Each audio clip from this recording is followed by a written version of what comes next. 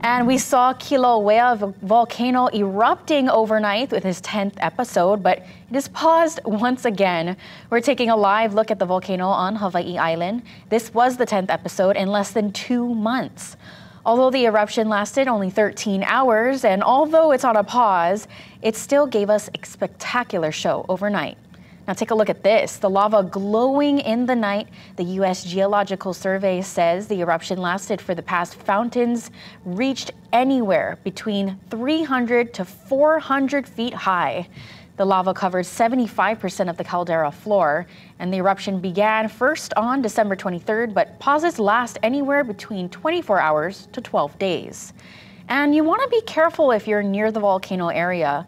You might see Pele's hair or strands of volcanic glass downwind. They might look like tumbleweeds, but these fragments could be hazardous. They could break apart and leave splinters on your eyes and your skin. Another thing to be on the lookout for is fog. If you're impacted, here's what you can do to protect yourself outdoors and indoors. Stay indoors and avoid strenuous activity. Stay hydrated, and if you have breathing issues, keep your medication nearby.